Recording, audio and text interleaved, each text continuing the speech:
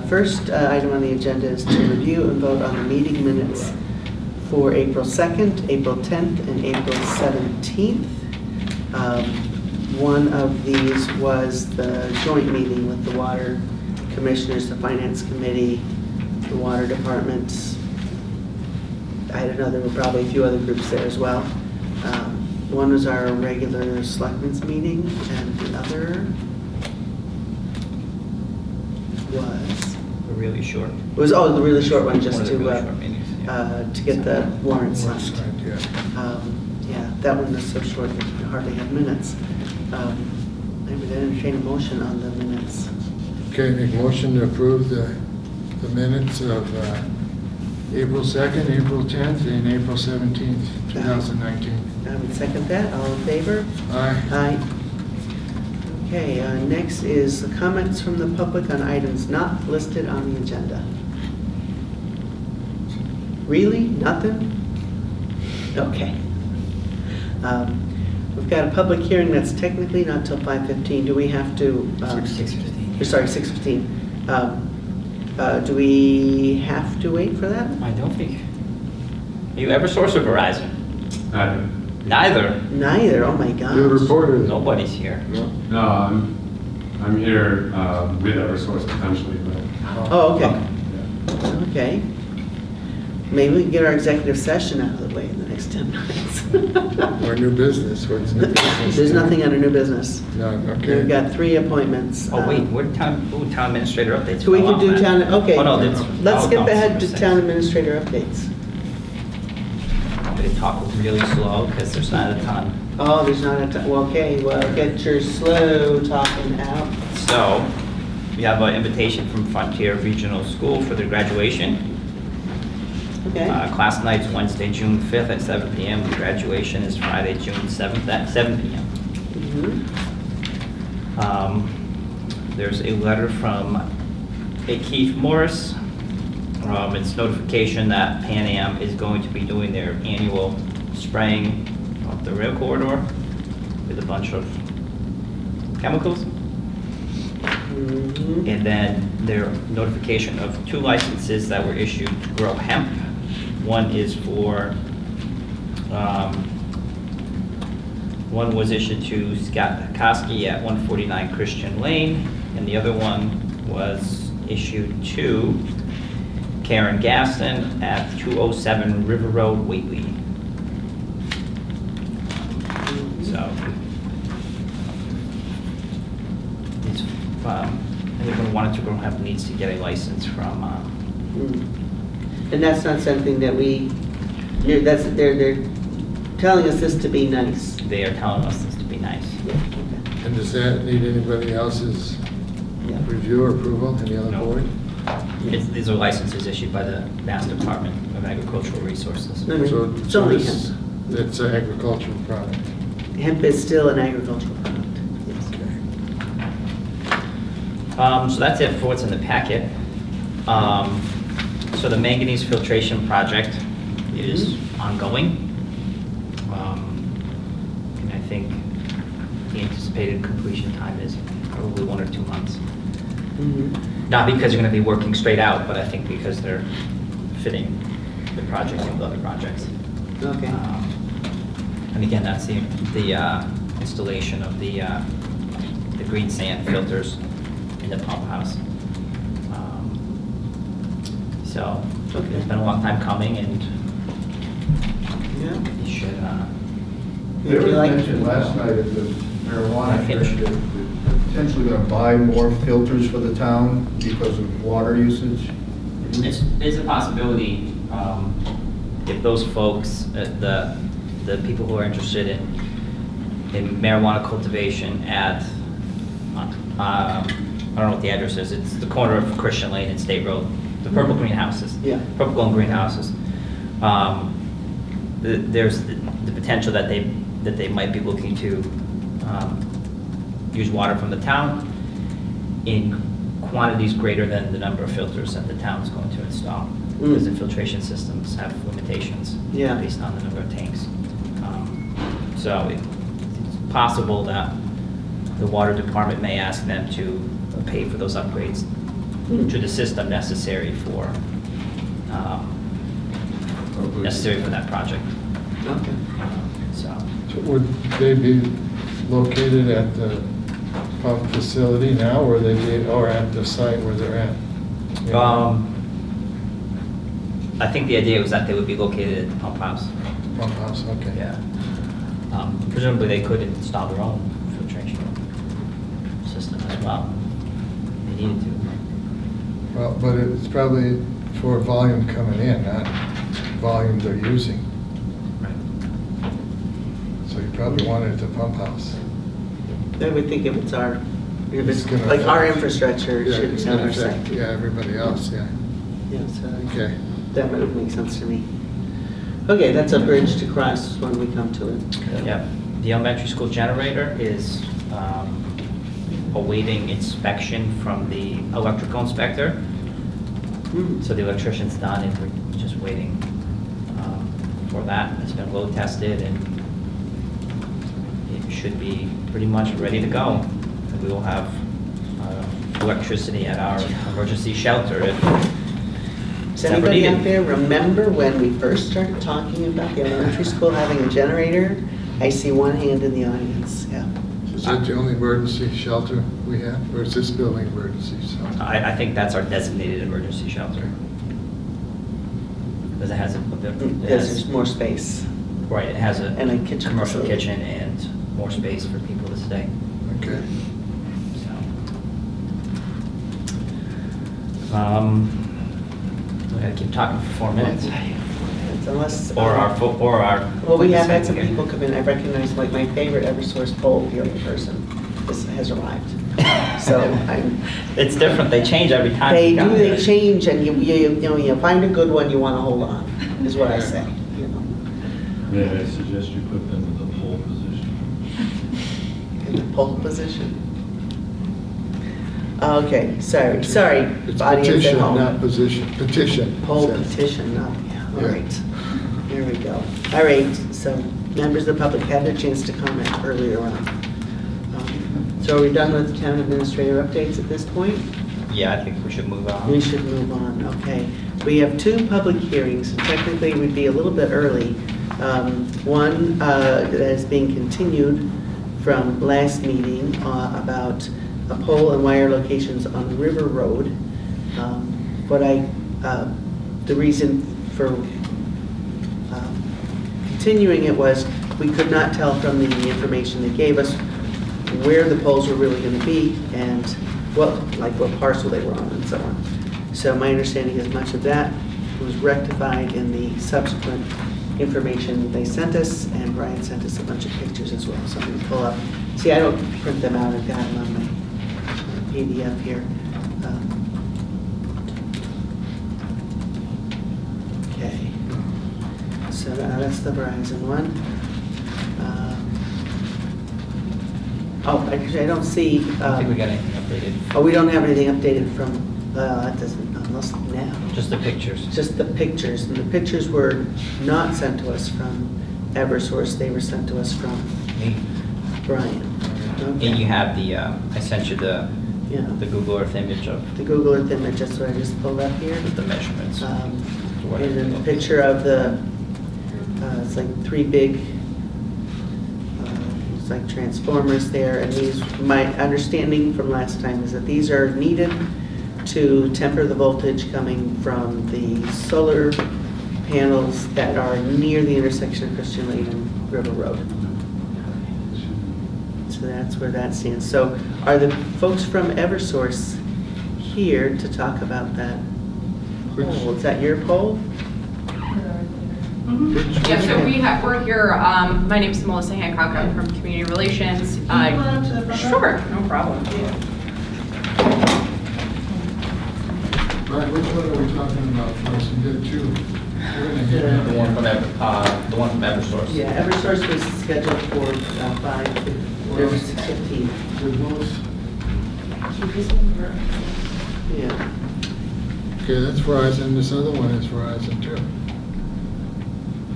Verizon and Eversource. Well, they both say Verizon and Eversource. The one on We were talking Long Plain Road? River or Road. Christian- River Road, Okay, River Road. River okay. Road. Because you attached pictures with the other one, with Long Plain. Oh, okay. Okay. River Road.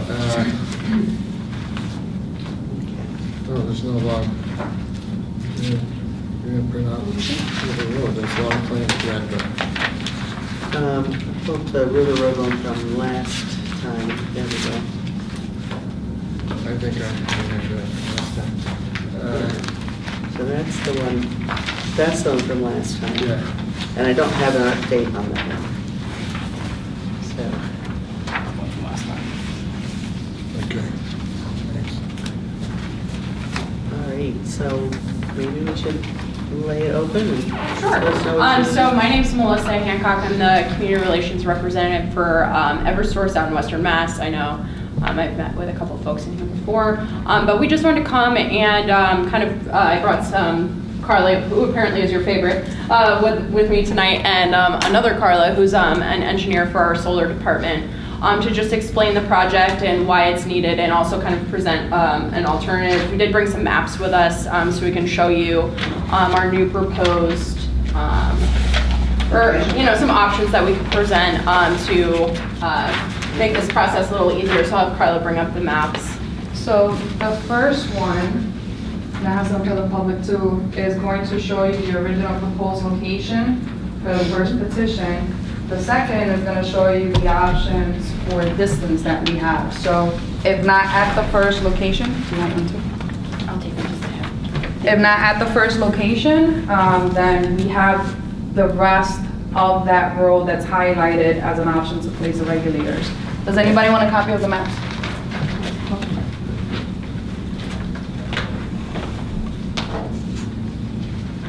So basically, it looks like on the, as for options, it has to be somewhere between Christian Lane and Straits Road along River Road.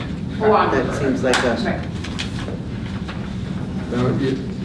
Right. I keep hearing that statement, and I think we asked, and maybe in the minutes, why can't it be near the solar farm that's being developed off of Christian Lane? So that's why we brought Carla with us, so she can kind of explain, because she lives and breathes this every day, and she's the kind of the mastermind behind, is that a good word? The mastermind behind a lot of the projects that go on in Western Mass. So she can kind of explain what the regulators do and why it has to be placed in that spot.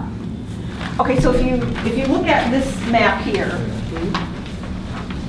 the solar project is going to be more over this way, and actually, our map actually shows it. So if you look at this other map, this right here is Whately Solar. No, the new, I'm talking the new one going in. Is Yeah, this that's where- the one. Well, there's Yeah. one there, but there's one yet to be built. That's a different project. So this facility you're proposing here is for the one Well, on middle of Christian Lane? actually, so these voltage regulators are for both of those projects. Yeah. But right now, Whately Solar is in construction. So that's why we're calling it Whately Solar. That's why we're saying that. So what happens is, we as a company have to,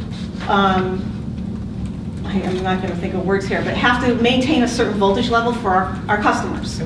So when all this generation comes onto these circuits, it starts to raise and lower the voltage. So these voltage regulators are going to help maintain the voltage with all this injection of solar. And the reason it has to be here along this road is because I have to maintain the voltage this way and going this way. So if we didn't put them here, we'd have to put a set of voltage regulators here, and we'd have to put a set of voltage regulators here. So this was the best place to put these, to accommodate both branches of the circuit. it seems then that the voltage must be coming north on River Road. If that's Actually, gonna the substation is kind of over here, and it Yeah. comes across the river, right, and Across goes the river. up, right. So even though the exactly. solar is not placed south on River Road, somehow the placement of the solar, like after the substation, you still need the The voltage voltage regulators to- earlier on. Right, to keep that voltage at an acceptable level.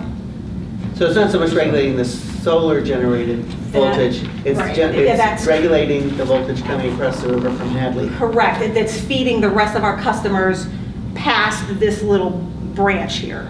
Okay. Yeah, This is gonna seem like a really stupid question. Okay. I didn't know there was another solar project going on over here. I'm usually the queen of the solar Yeah. pilots, but is this like not a one, This is- not a pilot one, it's a private one? these are, It's a pilot, that's across from, it's Cocots. Those Cocots, I That's think. across from Berkshire Brewing or whatever. Oh, okay. In my backyard, if I you think want to this be is Cocots. specific. And then there's the one, Right, Wong, yeah, but I don't remember didn't, the. there's Long Plain. is this one that like Solar. has been there for a while then? No, No, it's the one they just new. built with the 3 Next- poles next to the person's house. Next to that Irene Jonathan's Farrick's making house. from. You know So Irene Farrick's house. Farrick? Did we sign a pilot with them? Okay. Yes, Oh, we did 2 at once. Yes, yes, we did two. Of course, okay. It That's- was buy that's one, this one. get one free. But pay for both. But pay for both, right. So you're saying that substation, whatever we call it there, needs to be there to reduce power coming from across the river? No, so those voltage regulators that we would like to put on River Road is going to maintain the voltage for the customers on the rest of the circuit, going this way and going this way, to keep them at the acceptable level that we're, held to, basically. So, but right now, there's not, why is it working the way it is now? Because these solar projects are not online yet, So why don't you put something near the solar project that would address that? because it's got nothing to do with just that solar, it's the solar on the whole circuit. Well, there's So- only 2 solar facilities, I guess No, I'm there's, confused. So okay, you there's, have, currently in Whately, if you take into account the projects in progress right now and the completed projects, you have 22.3 megawatts of solar in your town. So in order to make sure that everyone, Sally Smith down the street on River Road, all the way down at the end of the street, to make sure she doesn't go on to flip the lights on and her lights flicker because she has low voltage, or her refrigerator stops working properly because she has low voltage, we have to put these regulators in that regulate the voltage throughout the circuit. But that's because of the solar. But- And if I'm saying if it's because of the Partially. solar, why don't you address it at the solar farm and not on somebody else's property? Because it affects the entire circuit. It doesn't just affect the people immediately around the solar array. So we have to take into consideration not just the area in which the generation is coming back out to the grid, but everyone on that grid as a whole is going to be affected, because ultimately you're generating back to the entire grid, not just the section that you're on. So what happens with the people that are between the solar farm and your regulators you're proposing? The regulators that are going in, and then any others that we may have in place, should be sufficient to maintain the voltage. So for right now, based on the studies that were made and the solar generation that are going to go in online at some point in time, and what we already have, this is what we're doing ahead of time to prevent anybody else on this circuit to have any issues. Right now, there's enough equipment out there to maintain what's being generated back onto the grid and what's being consumed by the customers. But as we continue to add solar generation, we have to make these accommodations for everyone on the circuit. Right, the solar projects cannot be done at the risk of our other ratepayers and our other customers. So in order to have this clean, reliable energy, which I think is, I think we can all agree is great for Western Mass and really puts us on the map in a positive way, we have to make sure that all the voltage is continued for the rest of our customers who don't have solar. so right now, those 2 large projects are not online. Okay. But They're once not they interconnected come yet. online, in order for them to actually be able to be interconnected, we need to install those voltage regulators so the voltage is good for everybody. Yeah. I still don't understand if they're being Yeah, affected can I by, ask a question that might help address that one? I'm actually an electrical engineer. I'm not a power systems electrical engineer. Uh-huh. My work is more in solid state devices and such. So consider me educable. Okay. It seems like power's flowing north on River Road Yes, and then splitting up Christian Lane and then the northern part of River Road. yes. But the power from the solar farms, Uh-huh. would be going on to the grid, and who knows what direction it's going. Right. How does the transformers, or sorry, just say the Voltage voltage regulators, kind of further south on River Road, do anything if the power is mainly flowing the other way? I mean, I don't know what the answer to that is. Okay, so these voltage regulators, they are a transformer, and they have what we call tap changers on them. Mhm. So what they do is they monitor the voltage, what's on the load side of them, Mhm. to see, Which would be the north side. right, Yeah. how they need to adjust to keep the voltage level to those other two Mhm. branches. So, So they can see just voltage Yeah. coming from, or will be able to see voltage coming from those solar farms. And if they're doing something that raises or Yes. lowers the voltage on those lines sufficiently, Mhm. that these transformers react, and they've got basically power coming north that they can push one direction or Right. the other as needed, and or keep it from going. If there's enough solar, then you don't need to bring so much across the river from Hadley, so to speak. well, Is it kinda more not complicated than that? It's, or- well, so from our substation out of Potoc Sub, Mhm. we have to send a certain level of voltage out. And depending on what the load does, Mhm. you know, that the voltage gets affected because of current. Yeah. So it's kind of looking at what's behind it, Mhm. and it's seeing what the load is doing out here, and it's trying to keep that voltage level. Yeah. Because nothing's constant, you know, how Yeah. things fluctuate all the time. But the point, so one of the things I actually did look up, on this circuit alone, there's like 8.3 megawatts of solar on the whole circuit. So it's not just these two solar farms that are Mhm. affecting, it's just now the combination. The addition of those two solar farms now is what's causing the voltage to, Right. And the 8.3 is existing and then adding? 8.3 is in process and Oh. completed, and it has to, Okay. and it includes all the small rooftops. Rooftops, yeah. Yeah. Okay.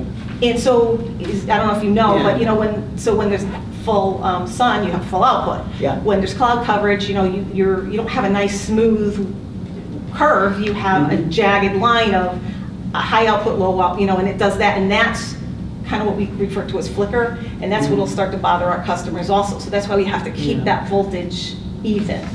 Okay. Yeah. So, and just a clarifying question, when you quoted 22.3 megawatts That's in Whately. in Whately, when that Yeah. counts people's rooftops, Yes. solar farms, any private arrays that are out there, that's all of those together? That's correct. Okay. Yes. Yeah. So I guess in that context, it makes sense to me that you can't take care of this necessarily at the solar farm, that having it here is more advantageous for controlling more of the lines. Mhm. I mean, that's, I guess, what I'm getting out of the geography here. Yes. Yeah. Right. Yeah. Yeah. Why this section of River Road where's your line come in, further down here though? Yeah, the line comes across the river somewhere down here, and then power travels up. And I remember this from when we had that big outage years ago. People got electricity on River Road first, and I had calls from people in West Whately. How come the eastern half of Whately gets power first? But But that's where the generated power is coming from. So you can, I mean, electrical devices can look down the transmission line and see what a load looks like. It's basically the phase between the voltage and current signals. And you may need to adjust that to keep the voltage constant. So it makes sense to me that if one of your remedies is to regulate power coming up through here into these two lines, then it makes sense to me that it has to be here. why couldn't it be further down here? They're saying it can be. It They're can saying go, it can be anywhere between roughly Straits Road Okay, and Christian Lane, but it should be along here. It doesn't have to be at this exact location. right. Okay. So you're saying this will eliminate the flicker I get in my house right now on Christian Lane? I know you're getting flicker, Yeah, but. I do, maybe once a day. Well, I guess we'll find out. I don't We know don't that. If you, at any point in time, experience any flickering, it's best to call in and report what we call a non-outage or non-trouble ticket. So customer service rep or the automated system can submit a ticket on your behalf, and one of the emergency crews will go out to your house and check to see, is it just your service? Is it a problem with your transformer? Is it a problem on the grid? Are you the only customer? Are there barriers? But you can just call the number on your telephone bill and put in a trouble call. Of course, mostly at night when you have the lights on, so. Right. And you can call whenever it happens, call in. We have crews available around the clock. Okay, so what size are you looking for the regulators here? You never told us, or gave us a picture. We have one of a location in That's Sunderland. what it's gonna look Right, like. yeah. What Yeah. size, could you give us some dimensions of what these regulators are? I mean, we got a picture, but we could guess it, whether it's 6, 8, 10, 15 feet high, what Well, is the, So we're gonna put. I know, we've got the pictures. Right, so 8 foot poles. the regulators are 8 feet tall. The 2 poles on either side are 50 feet tall, and the poles are 18 feet apart. Each regulator is 8 foot high, and then diameter, what, 2 feet? About, I'd have to get you the exact dimensions, but they are 8 feet tall. I'm guessing the dimension, the circumference of the regulator should be more than maybe 4 feet. So will they look pretty much like this picture we have from Right, Sunderland? that is the recent standard, the most recent standards that we have for construction. Okay. Now, I also noticed you have regulators on poles throughout town much smaller than this. Those are transformers. All transformers? Oh, hang on a second. Oh. We do have, they're smaller voltage regulators and they do kind of different jobs. They're kind of like on, this, where we need these is in our backbone, which is also a loop scheme. That's why they need to be bigger, handle, put out more current. And they need to be heavier duty to handle the load that's going through them, basically. That's why they have to be on a platform. Those other smaller ones, there's one per pole, they're kind of like on side taps that, that aren't in a loop scheme that need to handle all that power. Okay. And how high off the ground are these gonna be? It's about 13, 14 feet at the base of the platform.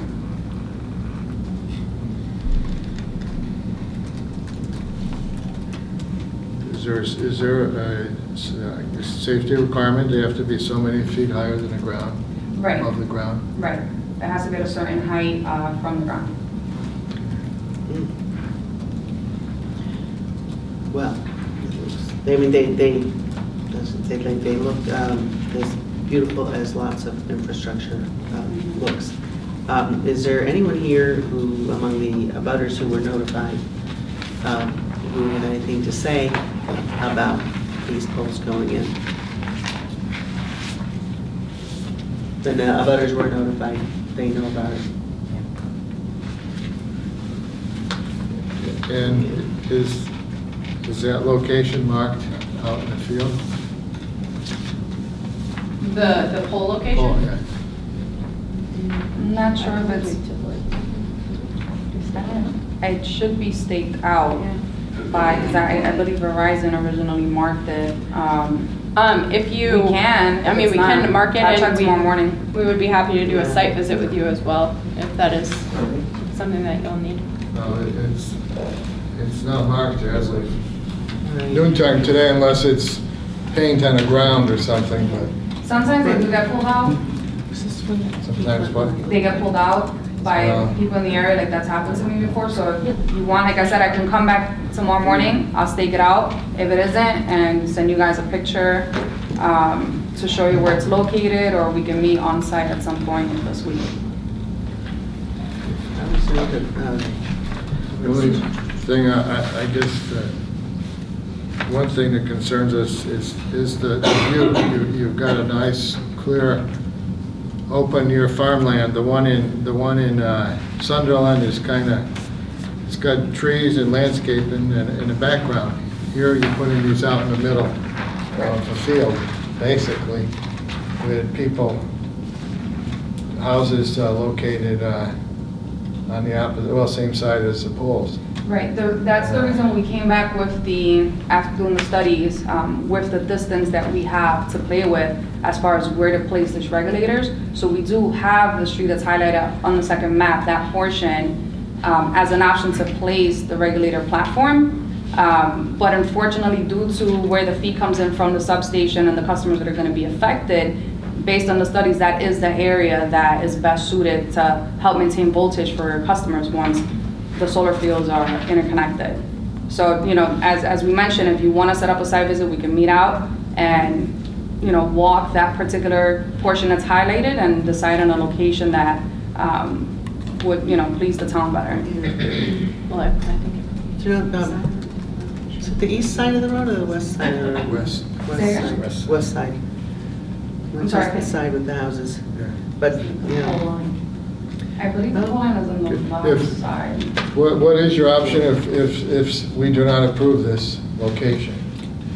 That would be unfortunate because, I mean, the whole point of this is to encourage people to do solar within Western Massachusetts is, you know, putting these projects together and helping get solar interconnected is something that we are very passionate about at Eversource. So it'd be very unfortunate. And I mean, if you want solar in your town, unfortunately, these regulators have to go up in some places. And we're doing our best to accommodate, you know, making sure it's not right in front of someone's house, and, you know, doing our best to work with you. yeah. Well, like, in the absence of the abutters showing up to say that they have any problem with it, that's, I mean, the last time we had this, we had 3 abutters here. You know, I would not say yelling and screaming, but they were appropriately letting us know what they thought. For this location? No, for you know, last time we had a poll hearing, so I'm very sensitive to the you know, the people on the ground if they really care about whether this goes in or not, whether this kind of thing goes in or not, and I was really happy that you all were able to resolve that with something that, you know, met their needs, Right. as well as met your needs. I know we don't have that situation here, right? We have something that will be, No, yeah, as lovely as any transformer station would be, but the folks who would have to look at it are not here. right. I guess that maybe concerns me of the process. This is what, the second time we're discussing this, and if we don't act today, another time. I guess for one, I'd like to see a list of the abutters you contacted, and it's maybe the date you contacted them. We have that. You have that? Well, they give us the cards and we mail them out. Okay, well, the town does that, okay, you mail that out, okay. And the second thing, I guess, like to see some, you give addresses and even parcel numbers on a map, but you don't show any locations of houses on here. And even the way you measure distances, 863 feet from what, Christian Lane? Christian Lane is 50 feet wide. Where are you measuring it from? I mean, I guess you need to be more specific. Where you're measuring, and I like to again see house locations on here. It's on. We have an assessor's map that shows all of that. It's public information. You can look at that and see and locate the houses. I think you got to be more receptive, more descriptive of the impact of what you're doing, not just a straight line with pole locations. I mean, going forward, I can make sure that whoever submits a petition prints the map off of your GIS website and marks that along with the regular petition that's submitted so that you have that as reference. That would be really helpful. Yeah, that would be That'd be helpful. such a step ahead of, you know, it's, like I said, you're my favorite person for poll hearings because you've been the most responsive, especially to people, you know, kind of on the ground are going to have to look at it. So I really want to say I do appreciate that. But most often, Eversource sends a consultant who, I don't know, just brings something in and they say, all they say is what's written on the piece of paper. They won't tell us anything else. So These maps, for example, if these maps had come with originally, that would have probably done a lot because here they do show houses, although it doesn't say lot numbers on there. The assessor's map would have that extra level of detail. maybe. So I guess take that message back to your Yes. Eversource people that develop all these proposals that we'd like to see that on here. Okay. Oh, well, we're, So what do we decide we I- want to look at in the field again, or? I think Keith has looked at it in the field and said he's Yes, you did. good with the location. It makes me think it is actually staked out, or he wouldn't be able to make that assessment. And is this a fix? I mean, if we go look at it and decide, well, maybe you ought to go on the other side of one of these existing poles, is that an option? Right, if in the event you go and take a look at it, where Keith approved it previously, and you feel like you want to move it anywhere where it's highlighted on the map, you guys can contact me, you have my email. We'll set up a site visit with the appropriate parties, and then we'll agree on a location. Hopefully, we can kind of postpone the petition if that's the case, because otherwise we'd have to resubmit the paperwork and it starts the clock. And this holds up the interconnections for customers that are waiting on the regulators to go in. But if you guys are willing to contact me, you know, I'll work with you. So And I what- think the abutters would have to be re-notified. Yeah. if Right, we move it. exactly. Yeah. What are your limits for location? Is it between these two poles you have marked? That's the original location that was marked between those two. But the second map highlights where on River we can place the regulators and have them function with no issues. So between Christian Lane and Straits Road, Right. on the satellite map. Yeah. This green highlight Right, here. okay, Yeah, so it's anywhere on that road you could place it? Right. is what Anywhere you're that's saying? highlighted, correct. Right. Yeah. But the location that they've asked for is one where abutters have been notified. They missed 2 hearings on it. Keith Yeah. has checked it out, Yes. is fine with it. So I don't know if the issues would be different in a different place. It does look like there are more houses down this end, and fewer houses up here. There is, but not only the existing houses, I mean, that's, I just could say now is prime farmland, it could be developed residential. We'd hate to put 2 poles right in front of a farmland today that the owner can't sell it now because you got this regulator in front of it.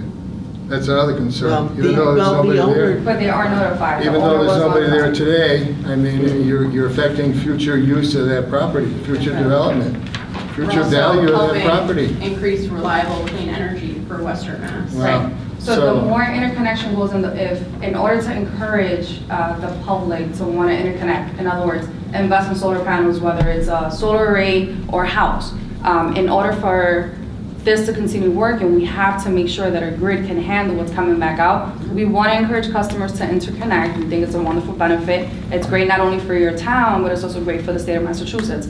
But with those changes that are affecting the grid, we have to make the proper accommodations. So the regulator platform is a necessary evil, if you will. It doesn't look as pleasing as some of the equipment that may be out there currently, but it is necessary to maintain not only the voltage of the customers that do not have solar, but also to make sure that people can continue interconnecting and not cause any issues to the grid. So it is necessary. In picking a location, we will absolutely try and take into consideration the placement of the equipment that's there, the houses in the vicinity, so farmland, as opposed to placing this in front of a house, presently with what's there, it's gonna seem like the better option. So in notifying the owners of the property, the abutters, they do have the right to say, we don't want this here. But if they haven't complained and there are no other issues presently and we want customers to keep interconnecting, we kind of have to proceed with equipment upgrades to the grid to be able to allow that in the future and presently for the people that are waiting for this upgrade to be able to interconnect. And the abutters you notified, were they aware of what this would look like? Or they Yep. just got the map with new pole locations? I believe what goes out to the abutters is the notification of the hearing, and then that's listed on your website and whatever else the town sends. Okay, so they have to take the step of coming to see Right. the maps, basically. That's the, what's on the back side of the postcard in the first page, so it's on the front side of the postcard. Okay, but there was no description to them of what this would look like? No, that's what they're But they're notified. right, the intent is to notify them that there is a hearing for equipment that's gonna go out on town taken, and, you know, they have to take it from there. Okay, we should wind this up. I know most, to me, it's kind of deceiving because we get poll hearings all the time without knowing exactly what equipment is going out there. this is not a regular, just one pole you're putting out there. Yeah. It's a regulator station that has more visual impact than just one pole out there. I guess so. I think we're ready for a motion of some sort. I'd like to see the location marked out there and take a look as to what else may be more appropriate on River Road. Okay. The location is marked. Between two Okay. poles, it's all that It's marked well enough that our highway superintendent could go out there and determine that this location was going to be fine as far as our road infrastructure and other infrastructure that's out there. Okay, but as far as... Okay, so it's marked, abutters have been notified. They chose not to look into it any further. I think they've made the case that this is necessary infrastructure for today's grid to keep everybody's electricity stable and to be able to accommodate solar, which we have absolutely supported in the past. I would like to move that we approve the pole locations, and thank you for the nice extra maps that really lay it out here, and I know that you're hearing our feedback and that next time we'll be able to see the parcels and so on. I think we should not delay this any further. If we had a room full of people screaming, I don't want this in my front yard, that might be a different situation, but we don't. I don't think we properly told people what was going there. I don't see in that announcement, and like I say, a poll hearing is usually one poll. That's all you told people. I don't think they're aware that there's a substation or whatever you call it, regulators going in like this. And how critical, when do you actually need to have this installed? I mean, you have to wait for the solar farms to be put in, the two solar, or the two solar to go online? Solar cannot go online until these upgrades have been made to the grid. So any customer waiting presently to interconnect for this portion of the grid has to wait until the upgrades are made. This is for permission to erect a line of poles, install underground conduits and cables on the following streets, along which designated route of line you are an owner of real estate as determined by the last assessment of taxation. For more information on this petition, please call. And that's what it says, a line of poles. It doesn't say regulators on poles or anything. So I guess I would like to see the location in the field marked location in the field. Are you willing to go out there? Because it's marked right now. No, it isn't. It's between two poles.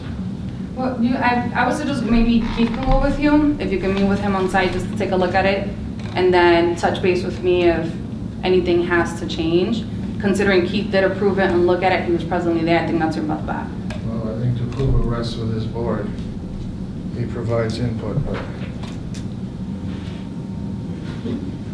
Okay, well, So I guess it sounds like if we were put to a vote, we would have a vote of 1 in favor and 1 against.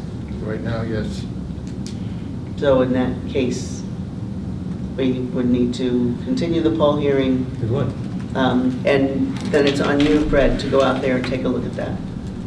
And see the location, see that it's marked, and come back with... I'm not going to mark it. Somebody else has to No, mark see it. that it is marked. Okay. It is marked because I believe our highway superintendent. That's what I'm basing that on. Okay? Okay, well, I'm telling you that today there was nothing marked out there, unless it's paint on the ground. Okay? So then, I mean, move that we continue the poll hearing. So can we have a quick side discussion Sure. about our next meeting? Oh, In the okay. time of that, because I think this is going to come into play. Okay. I'll grab my calendar here. My understanding, our next meeting that is not a town meeting is probably on May 7th. Right, so the question is, maybe sent out the doodle poll for availabilities, because Jonathan's not available the 8th. Yeah. Can everybody do May 7th, Tuesday, May 7th at 4 o'clock. I can. Okay, Does that work? 4 o'clock, okay. Okay. Okay. Thank you. Then I would propose we continue the poll hearing to May 7th at 4 o'clock for 10? Or, So that would be a regular. let's say 4 o'clock. A regular select board meeting on that day Yeah. would be, Instead of in lieu of the 8th. Yeah, instead of the, yeah. okay. Okay. So it's moved to continue the poll hearing. We should vote on that. I haven't got a second yet. To continue the hearing? Okay, Yes. second. All in favor? Aye. Done? Okay. We are continued. To be Thank you. continued. Thank you so much for Thank coming. you. And thank you for the, You're welcome. Nice I'll make sure to map. pass the word along regarding the GIS map.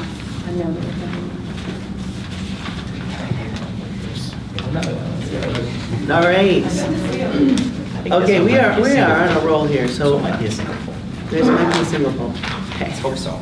Let me pull up the agenda again. Okay, so our next, it's a poll hearing for Verizon, for a pole and wire location on Long Plain Road. So I'm at it here, I'm gonna pull up the stuff that you emailed to us in advance. Do you have that? You have the map for this one, Freddie? Yeah, on Plain Road you're talking. Long Plain, yeah. Yeah. That one, and that one, yeah. And that was, okay, so, yeah, hi, come on up and come to the front row. My name is Jacob Lockman. I'm here representing Verizon tonight. I'm a contractor for UC Synergenic. Basically, it's going to be a joint-owned pole between Verizon and Eversource Electric, and the reason why this pole needs to be placed on Long Plain Road, across from 103 Long Plain Road, is for electrical upgrades, and I believe it's a transformer bank that's going to be put in there. Okay, is this similar to the one we've been looking at? Where's it? Is it the same picture? No. I don't know. That's my understanding, that it's going to be something similar to that. I don't know if it's going to be quite that size, but it's going to be a transformer bank. A new pole is being placed 18 feet away from an existing pole. There's going to be a platform spanning the two poles with some transformers. Okay. So this one is definitely like a line of poles, it's got two poles. This is a single pole though? This doesn't show This is you. a single pole going 18 feet Yeah. away from an existing, in line with the existing pole line. Okay. So, on this map, what I see is the kind of the dark spinny wheel is the new pole. Correct. And then upstream and downstream, there's some poles that are just labeled with the circle X. The existing pole, T36 and T37. Correct. And these say things like 197 feet and 180 feet. And I thought I heard you just say 18 feet. It is. Revised one that I got this afternoon. Yeah, I thought I sorry. pulled up the revised one. Oh, okay. Oh, okay. So this one is just in the wrong place on this map. So how do you come up with these maps? So, These maps are drawn from a field survey where we take center line measurements from the center line to the closest intersection, the center line from the road that we're actually on. We do pull up the parcels from the GIS website, Okay. and that's where we get that information from for the abutters. Okay. This plan is not detailing where the houses are located. However, we do show where the parcels are. I did visit this site earlier today, and I know that this new pole is basically going to be placed directly across the street from 103 Long Plain Road. so have the abutters been notified? Yes, they have. Are there any abutters here from River Road? Or sorry, from Long Plain Road? Who would like to say anything about it? But again, it's a pole location, not regulators, right? Well, no, he's saying it's, Well, I know what you're saying, what you're trying to do, but the abutters were notified there was a pole location, new pole being put up, Right. not a regulators. probably not, no. right? And I think there's a difference. I guess I would like to, I would like to see this location. Is this staked? Is it marked out there? Yep. And is there trees on this side of the road? Where do the trees start? So basically on the side of the road where the pole is going to be placed, on the east side of Long Plain Road, there is a tree line there, but it's not going to be affecting the pole line. There'll be no tree trimming or anything like that required. It's set further enough back off the road. So there are trees on These will be in front of a little wooded area, and then further down in front of T37, that's an open field. But where the new pole and the existing T36 are, there's trees directly behind that. Okay, but it's all clear land on the other side of the road, that's all open. On the other side of the road, there is a pretty large front yard with some trees in it leading back to 103.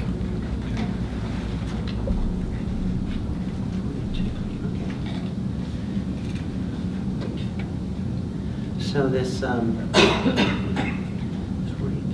39. It's like Morosky's house, Yeah. probably. So the parcel 39 on the assessor's map doesn't actually show a building.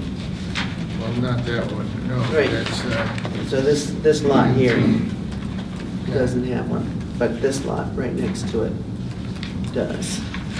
The 39 as I seven. understand, this one here is gonna see direct. Yeah, There's a mark, right there's the house, yeah. Morosky's house. This used to tell you the street number as well. I don't know why it's not. Like it shows it real quickly. Oh, So that's 103. There we go. 103, And you're saying that's Morosky's. yeah. Okay, so your objection, if I understand it, is you're telling people it's a pole. Yeah, it's a But pole. we're putting up something much more substantial than just a pole that has wires like Right, that. right. That putting up a pole with lots of infrastructure that people need to Yeah. know that in the notification. Right. What if that was proposed in front of your property? Would you have a concern? How would you like that? I wouldn't if it was in front of my property. The pole, and then instead of putting up 3 regulators?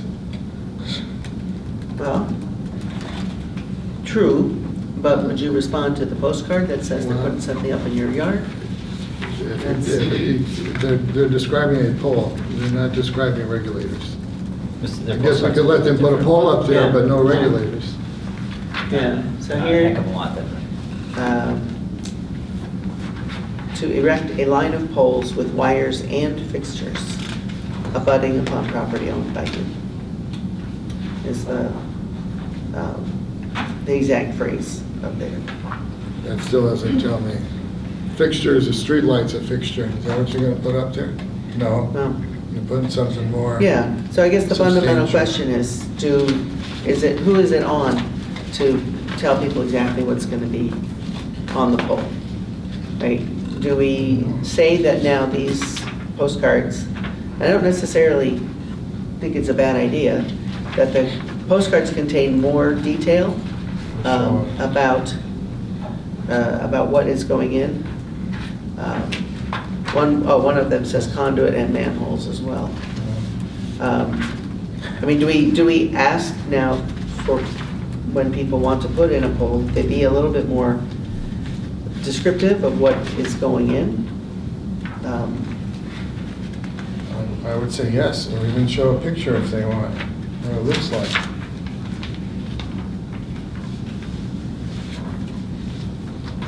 I'll say it So again, how- it's very deceiving what they're telling people right now.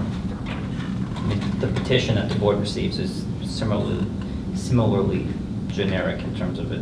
Yeah. Request permission to locate poles, wire, cables, and fixtures. Yeah. So, yeah, so I couldn't tell from the stuff that you sent in, it was something like this being proposed. So, I guess overall, over my 6, 7, going on 8 years of being on select board and having full hearings, there just seems to be no feeling that we, like, I'll put it as us versus them. But Verizon and Comcast and Eversource, they don't feel like they need to tell us anything. They feel like we send somebody here with some sort of paper, with some sort of measurement on it, minimal information possible, and we're supposed to rubber stamp it. And that's the feeling I get time and time and time again. And we're now getting at least a little bit of traction with Eversource on sending someone who can actually answer questions rather than sending someone who can't answer any questions. And I don't know what is in our power to change about that. Is it in our power to dictate what's got to go on those notification cards? Can we? I mean, I know we can ask for anything, but can we require? I mean, we're the one, we have to think about it.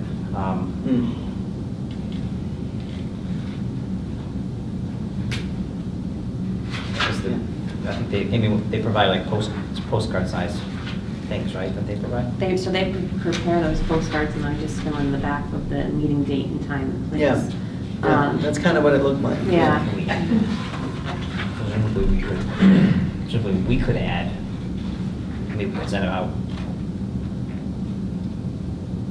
We could include more information in the mailing if we were to stuff in an envelope or something, but that would require us knowing exactly what's being proposed, which would require more detail in the petition. And who gets to decide what has to go in the petition? Well, I think the board, as the approving authority, could ask for what information it feels necessary to get you to sign the order. Okay. See that list of others? This one? Yeah. That one.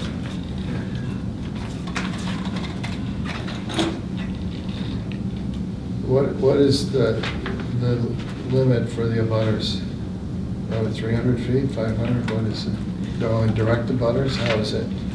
I believe it's just done by the direct abutters, diagonally adjacent, yep.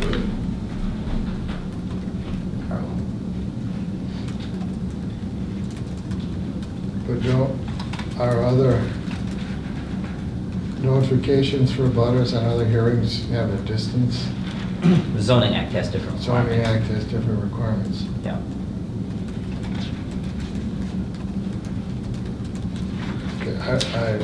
I guess I would think, you know, if we want to send the abutters more information, that it should be the proposer submitting information for us, I guess, if we want to mail it to the abutters, to know that they should be doing that rather than the town trying to figure out exactly what it is. Yeah. So it should be, so what you're saying is, it should be kind of on the person submitting the petition. Right. To submit a little more information other than the location. Right. Because here, certainly the amended one describes the location really well. But says proposed placement of one new pole on Long Plain Road. If it's really going to be something that looks more like this, that might technically be correct, one new pole on Long Plain Road, but it's not very. Yeah, and that's what the verbal description, placing one pole. Well, yeah, I have no objection to one pole, but if this was in front of my house, I sure would. So, okay. I guess before we proceed on this one on Long Plain, maybe we should tell people to notify the abutters again with a description and even a picture from Eversource of what you propose to do there. This is our first meeting with this location, so I think it may be appropriate to do that. The other one we've talked several times, but for this one, and I guess even future ones. I mean, this is two already. We got solar farms and other roads in town. Yeah, and it's gonna, I mean, we're a good place for solar. Right. Yeah. So. Do you know of any additional installations like this being planned? Not right now in Whately, but I know they are happening throughout Western Mass right now. I know we have recently changed our process due to other conflicts, that we are notifying the highway department every time we do survey. We send them our petition plans first, right, to try to eliminate any type of issues. And has Keith looked at this one? Well, he has, but I'm curious as to, we went from 180 feet, which was probably in error, to 18 feet Yeah. this afternoon.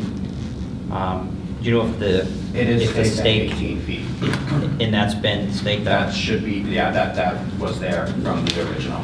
The petition plan, the person who drew up the petition plan made a mistake, and that footage was missed originally. And then when I got it to attend this hearing, I reviewed it and was kind of quality controlling it, and I noticed that the discrepancy was, so I tried to get the revised plan over to you guys as soon as possible.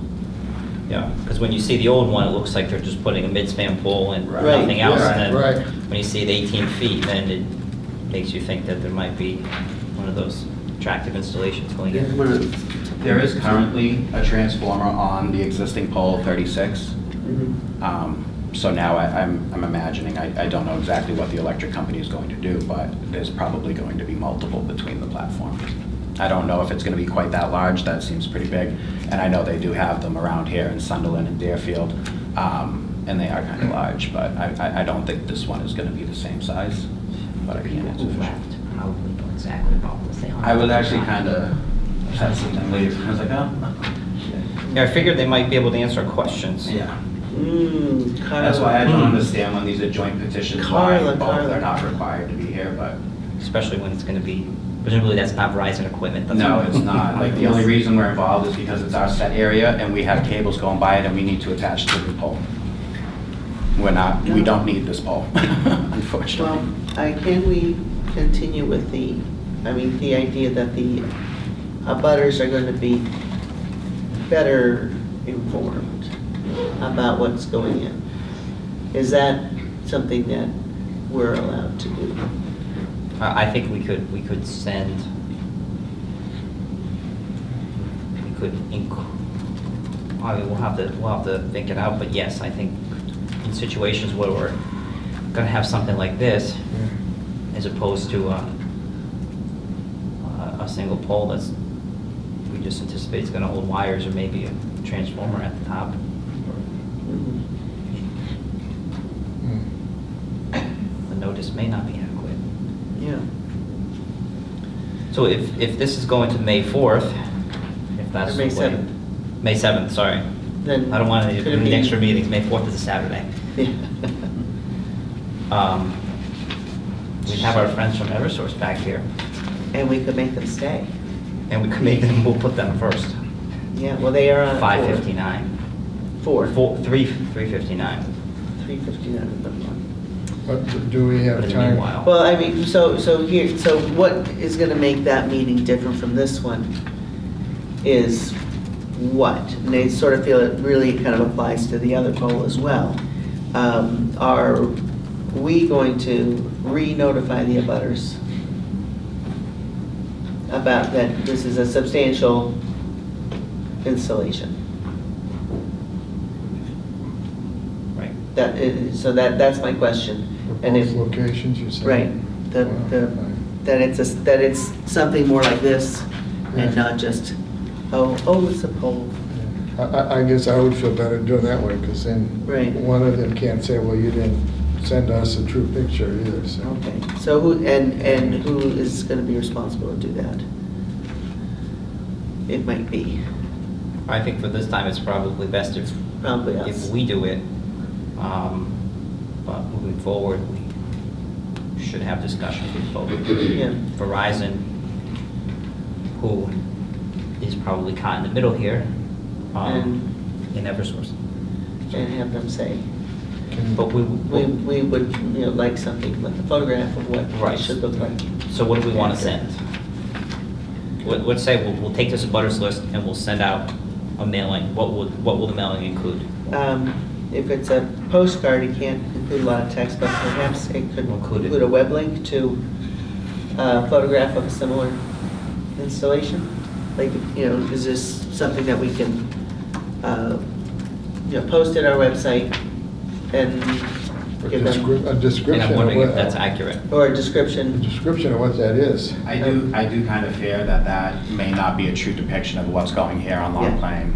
Right. Yeah. So So how that's- would we get, so how would we So get that how would we answer? get the information about what the thing going in on I Long can, Plain I Road can is gonna- coordinate with the Eversource engineer responsible for this project as well and see what we can put together to Okay. make it readily available to the public. Okay, And I can contact you, Okay, with that yeah. information. If you could get I think photographs probably best, yeah. and a description, and you could email that to me. Sure. Photograph and a description. Yeah. Do we have time by the next meeting, Brian, to do that, to notify, or do you want to? Depends how quick they can get us that. Okay, and what do we need, a week notification to people for hearings? Is there a time? Technically, this is a continuation of the hearings, if you continue the hearing. But we would send it out as soon as possible. Okay. And we have the addresses here. Okay, so let's be optimistic, and let's continue this to May 7th. Okay. If something happens that everything gets delayed, we can, on May 7th, we can continue again, Right, okay. okay? All right, so May I 7th at 4 p.m. move that we, well, I think technically we had them at 4 p.m., so should we say 4:15? And we'll have guards at the door Okay. to make sure that they don't leave. Or maybe Eversource will send something for you too. All right, I will definitely try to get this resolved and that information to you guys by the end of the week. Okay. Great, appreciate that. Thank you. Thank you. All right. Okay, you got another poll hearing coming up here? I hope not. Not yet. Okay, all right. We just got, I mean, we're good at poll hearings at this point. Yeah, we got- We're good at holding them, we're not good at getting information from them. Yeah, that's right. Okay, we have one more appointment, and so we're running behind. Sorry to keep you waiting. We've got Karen, and folks from Diamond Shine. Yes. So come on up to the front. And so this is about our host community agreement. I think you got a copy from Brian. Yes, I did. Okay, good, good. So we wrote in the host community agreement more information regarding the parking. Okay. And we made a proposal for a phase 2 if we get so many customers that we need to move into like a phase 2 parking, as well as we address the security needs, either using a police officer or if one was not available, having a private security to man the road situation. Okay. To ensure no one got hit by a car. I know that was the issue Yeah, from most last time, so. I want to make sure you guys get a copy of all this. All of this information that's written here has also been put inside of the host community agreement itself. And the updated sketch for phase 1 and phase 2 parking has also been updated, and I'll give you guys a copy as well.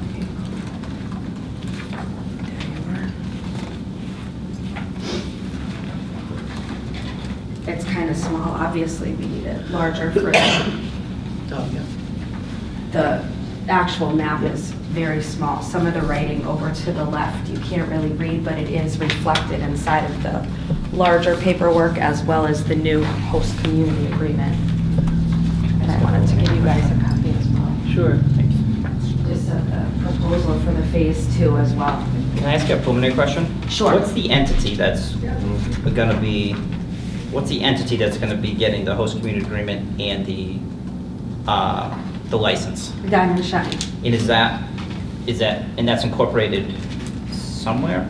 Yep, 170 North Road, East Windsor, Connecticut. That's my mailing address, and it's incorporated here as Shine Diamond in the state of Massachusetts. In our Shine Diamond, yeah, because Diamond Shine, we have an FEIN number, but for the state of Massachusetts, Diamond Shine was already taken. Shine So you can get everything for like the FEIN when you do it federally, but not for state sometimes, so. That's an LLC? Yes, sir. It's a Massachusetts corporation? Yes. It's registered in Massachusetts and Connecticut, and obviously federally. Okay.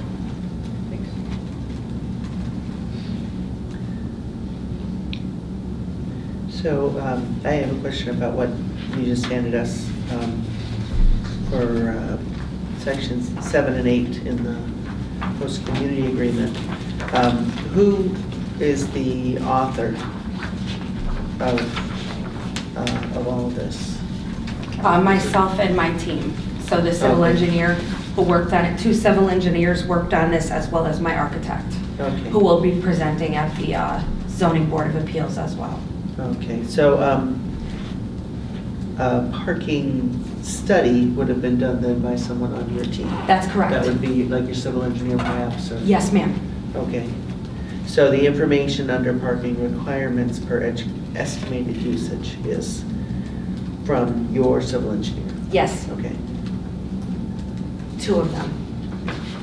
And what is their basis for this estimate? 1,500 customers per month? That's what we're estimating as customer base on a monthly basis for the small kind of location that we have, based on the business plan and all of the statistics. So that's based on... We're not one of the larger outlets like Anita, or the one that's going in the corner shops in the mill. The Sugar Loaf? Or the, yeah, I believe so. You drive by there to come here if you're going to the highway. It gets right there on the right. Yeah.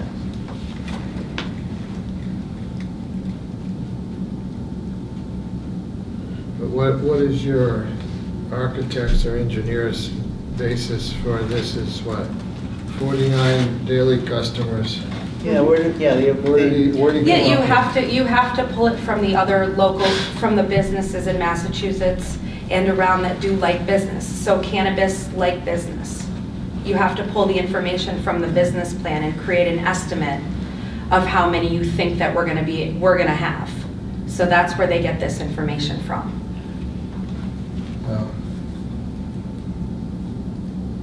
Yeah, I guess I wonder what assumptions have gone into that estimate, you know. I mean, knowing having driven through the traffic in Northampton. Mm-hmm. Correct. You're clearly not estimating the same amount of... No, ma'am. ...of traffic, so like what are the assumptions that go into that quantitatively? How do you extrapolate from their traffic to your traffic? Right, well, they're a much larger enterprise that has like more strains that they're gonna have available, just like the other location you guys have approved in Whately. So we would be a much smaller location in terms of how many strains we would be offering. We would be only offering like things of ours as soon as we get our Deerfield facility up and running. So it's just, we're doing our best based on the estimates of other light cannabis industry, knowing that we don't, provide as much as a facility like that. And things are getting a little bit more slowed down because more and more are opening up across the state of Massachusetts. NETA is a difficult one to model after, given the fact that they were the only one open along with another one towards the Boston area. So now that more are starting to open, I think one opened in Greenfield as well. As more business opens, the newness factor and all the other things, won't be as big. Also taken into consideration that Massachusetts is one of the only legal states here on the East Coast for recreation. So you're gonna get people from other states as well. But as we continue to open more, things will get slower. Okay. What are your thoughts on having an independent engineer do a traffic study or a parking study to get another set of estimates? Is that? Yeah, you could work towards that. The thing is that you're still giving estimates. It's still coming back to the same response. I make estimates all day though. You're still coming back to the same thing, because you're not sure till you really open and... we're not asking for sureness. Yeah. We're wondering about estimates, and these estimates are made by people who have an interest in the business working. We can't really work unless we can settle the parking and traffic issues.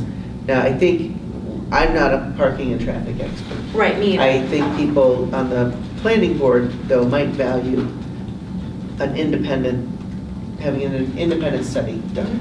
Mhm. That might actually help your case, because everyone is going to ask, where do these numbers come from? And depending on their position, they might say, well, it's, that's ridiculously high, or that's ridiculously low. People are going to be parking all over the street.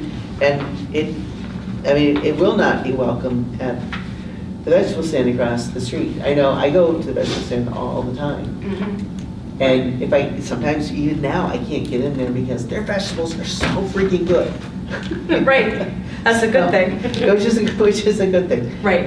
So, and that's an awful place to be crossing the road. Mhm. So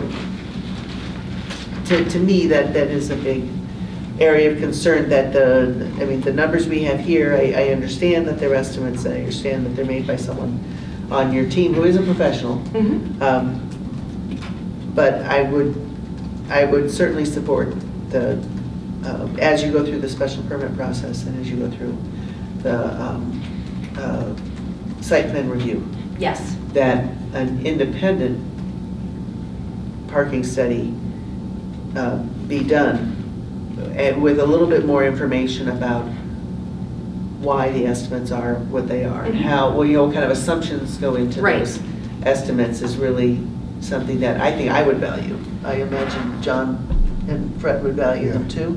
Yes, I agree. I have experience in traffic engineering monitoring for years. I'm real curious where you get the 1.5 pass customers in a car. That seems awful high. 15 vehicles during peak hour. Peak hour is typically 10% your total, so you're going to get 150 vehicles per day. 150 versus 49 is a big difference. If you're getting that many during the peak hour, 49 is way too low for an average day.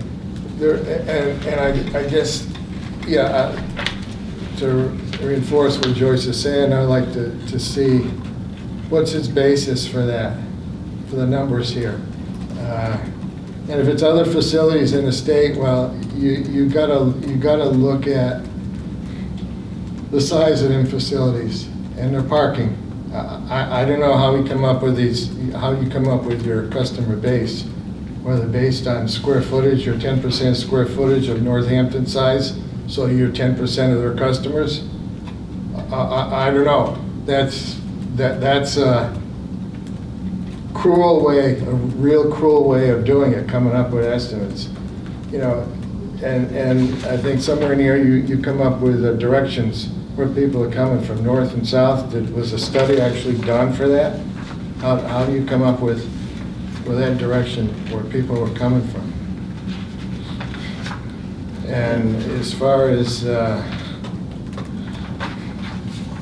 how much traffic a business generates, whether it's a marijuana establishment, whether it's a restaurant, whether it's a doctor's office, whether it's a shopping mall, there is statistics, or I should say data available on how much traffic each type of facility will generate based on square footage, number of parking spots. That's something that this person should be looking at. Now, I don't know if that's yet available for cannabis industry or not, but all these other types of businesses, it is. The Institute of Traffic Engineers, ITE, has a manual that tells you how to do that. I don't know if that's where this is coming from or not, or if they have information that current.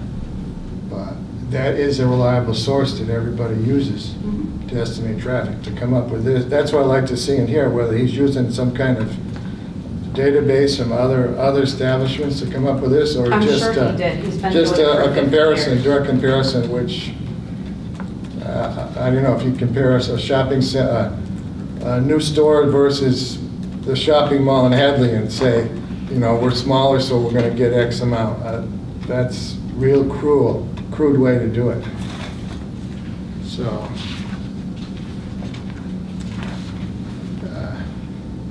In the direction approximately 75% from the south, 25 from the north. Again, what's its basis for that?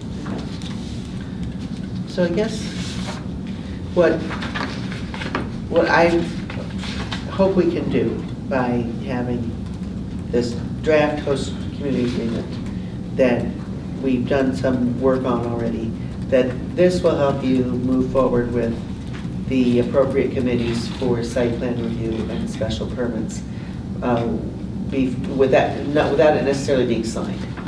That having the proposed agreement in hand is enough for them to move forward, and we'd like to hear back from them, and of course with you, how the parking and other things like that are resolved.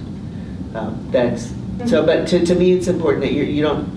I don't want you like sitting in limbo, right? We got to resolve this one way or the other. Right. And if if the planning board says let's do an independent parking study, let's get a better idea of why you have these particular estimates, and find out. I mean, I understand it's kind of the we sort of have the last word, right?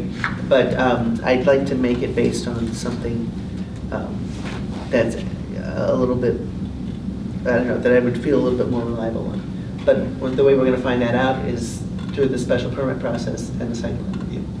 Right, and you guys we had to go through you guys first before we could get through there and have it signed. Right. That's what they said in the regulations, because we are all set up for the ZBA. But I think the regulations don't require you to have a signed host community agreement. You can have a proposed one and take that to them to get the other part of the process going. Okay. That is my understanding of it. And I think that was true for other people who were putting in facilities.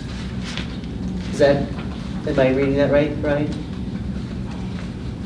My read of the zoning bylaw is that it says it requires a proposed host community agreement. Yeah. And I believe that's what others have submitted. Yeah. And have moved forward on. Yeah. So I So think that, we'll be able to come back and apply for the ZBA like tomorrow? I think so, yeah. Yeah, but we're not ready to necessarily sign this tonight, but I like the progress, and I want you to move forward and get these things nailed down with the people who really know more about planning, site plans and so on.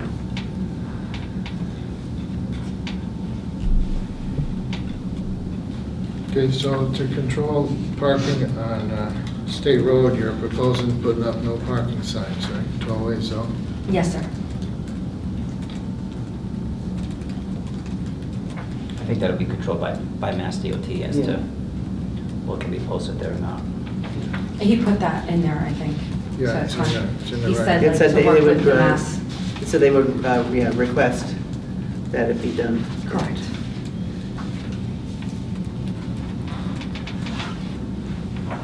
Okay, and this phase 2 parking, that's the new since the last time we met, right? You added that? Yes, that's the proposal that we will move into if we need to or whatever. It's not set in stone just yet. It's just kind of like an idea to try to work with some of the concerns. But more for, I would say, I guess, the Zoning Board of Appeals as well. And the landscaping you show, is that part of, on this map for phase 2 parking, is that under phase 2 or is that some of that for the initial?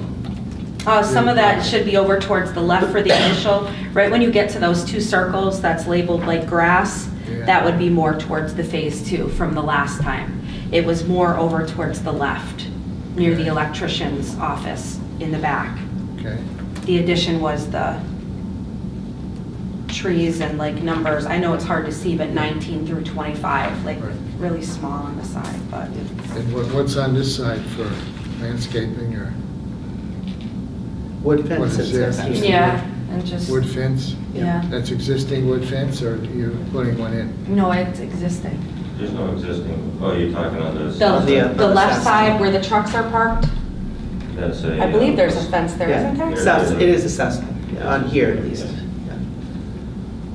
It's just a posted That's beam. existing wood fence? It's It's like a posted beam. It's not like a stockade. Split rail fence? Yeah, like yeah, you're yeah. talking On the about? idea of that, yeah. Okay. So it doesn't really give any screening at all. And how close is what's the property on that side? That's Dave Arnold. That's a residence? Yes.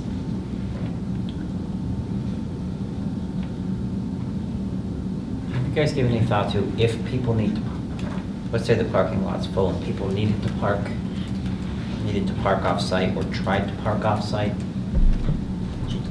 Has any thought been given to what might happen in terms of the bigger neighborhood? Because they can't park on 5 and 10. Have there been any discussions with other property owners about any additional parking, or Not at this time. just trying to think about where people might go? Let's assume you guys are very successful and all the parking lots, and the parking lot's full. Right. Sort of, how would that overflow of people waiting to get in, and how would we manage, or how would that be managed in the larger neighborhood?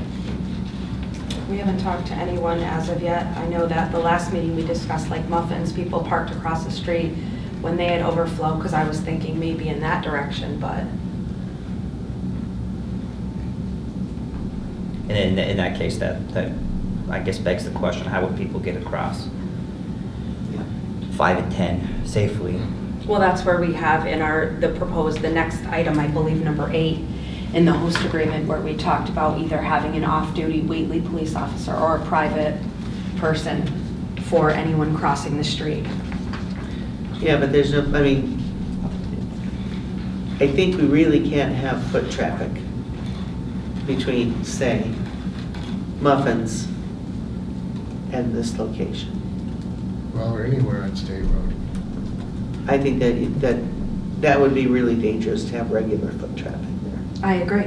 So it would have to be something other than a police officer escorting people across the street. Is that?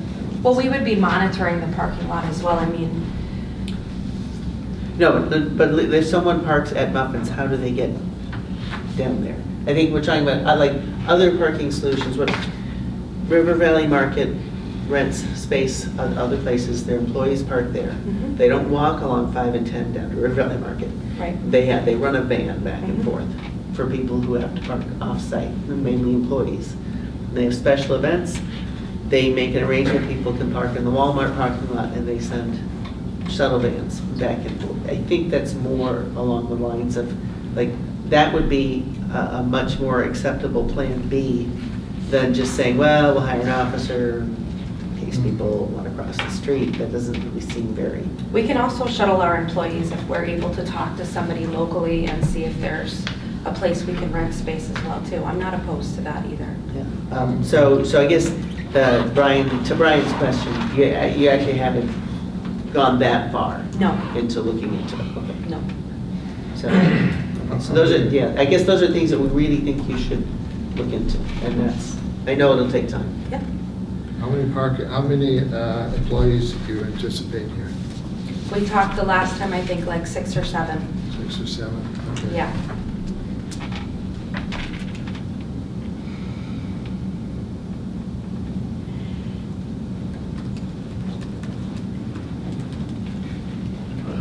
Is this, the parking as shown, does it exist today? No, it's just kind of like, Or how far back does it go to the building, to like here. the edge of the building? Yeah. To the edge of the building? Because then he has trucks currently like facing like the trees would be. Mhm. So space 12 is the end of the parking today? Let me just see. 12 is the end? Recently. Yeah, it's right around there to the edge of where we are currently. Yeah, Okay. like 11, 12. Okay. Mhm.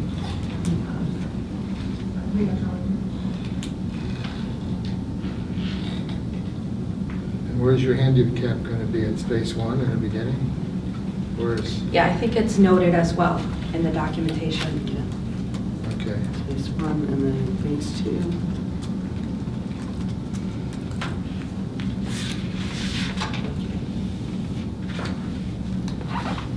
It's noted. I know that they put the handicapped in there.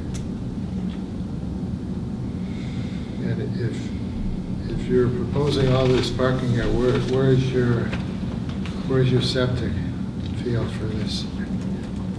The septic field? Yeah. I have no idea, to be honest with you. It's right where the new parking is. I think it's under phase 2. Under phase I think 2? that's where the leach field is, yeah.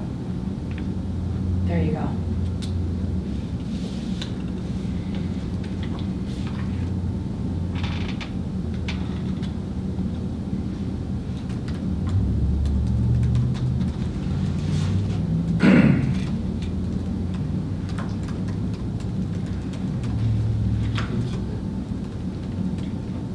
So you have,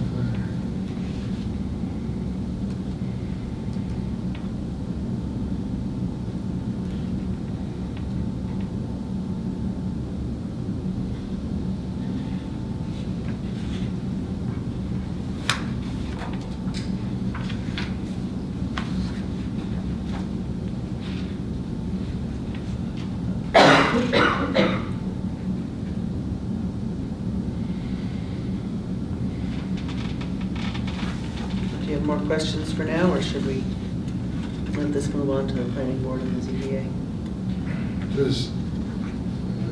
just one thing on State Road, does there need to be approval from the state for access control or changes of access or? Not that I'm aware of. I think you asked that the last time. I Yeah. don't think so. Okay. Because now it's kind of all open, right? What do you mean? It's all open? In front of the building, anybody can pull in or out, right? Parking. Well, right now they use the front part as parking, but it's Yeah. not safe to do that, to just back up on there. So the architect created like landscaping in the front and diverted the parking towards the side. Because you're gonna have a lot of people going to the side because that's where we'll need to do the ramp. Okay. So it has to be on that. You don't want people just slamming in there at the same time. Because, people come off the road and they could go, right, like, pretty quick into someone or whatever in the front of the building. Have you- to ask if anybody else Yes, has anything? that's right. Yeah, okay, so your questions are taken care Yeah, of for the pretty moment. much, yeah. Okay, is there anybody else here who would like to add? I guess, or just say who you are. I'm Dave Korpieski. My roots go back to 70 years ago. I'm my third generation in that property. My brother lives there. My wife and I bought the property across the street in 79, and we built our shop in 84, and we've been operating ever since then. I have a unique perspective in that we used to run a roadside stand, it was Valley Produce, and my grandparents ran it, my parents ran it, and Is that in the same area here? it's Right next door to where this facility is going. So I- The one north of it, okay. So I have my perspective is this. Back before 62, before Route 91 opened up, it was the same traffic pattern. Thursday, Friday night, it was jam-packed with traffic going north.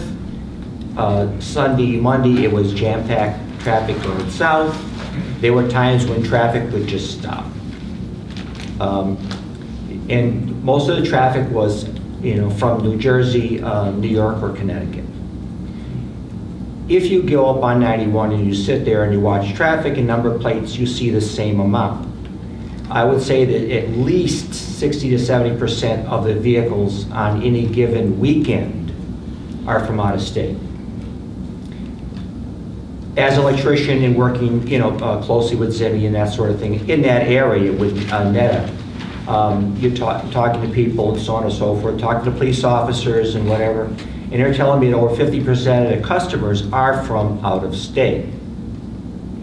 Having said that, as far as NETA versus Whately, Route 5 and 10, Route 5 and 10 is a far better location for this type of activity. When you say NETA, what do you? That is the marijuana dispensary in Northampton. Okay. But there are problems. And the problem is the fact that NETA is encompassed by 4 roads. They have 2 police officers at all times, 2 shifts a day. They even have a police officer at night in a cruiser to protect the safe. Somehow all of this seems really out of character when it comes to Whately and the schoolhouse, the way we grew up. The schoolhouse set the tone for the community.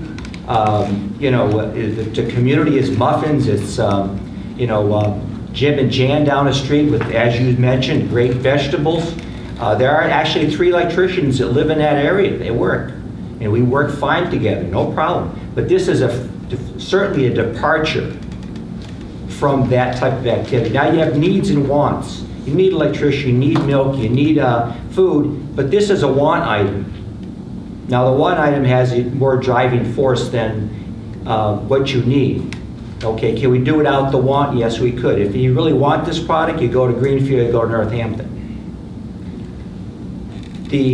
As far as traffic goes, okay, if you want to see traffic, go to Damon Road at 4 o'clock in the afternoon. 8 o'clock in the morning, you cannot access, or you're stuck. Go to Route 9 in Hadley, same deal. Stores close, they open up, they close. If you come from Northampton, you get off, you cannot get back and go to Northampton again. It is not possible. You have to go all the way into Amherst, turn around and come back. And you would think that a traffic pattern with a lot of cars would be great for business, but it's not. So you have a situation where I truly believe, and seeing a stand and seeing all the other activity I've seen over the course of my 70 years, I can see Netta being trumped by an organization in Whately. So you're going to have that 60 to 7% of non-residents streaming into Whately. To go where? To park where?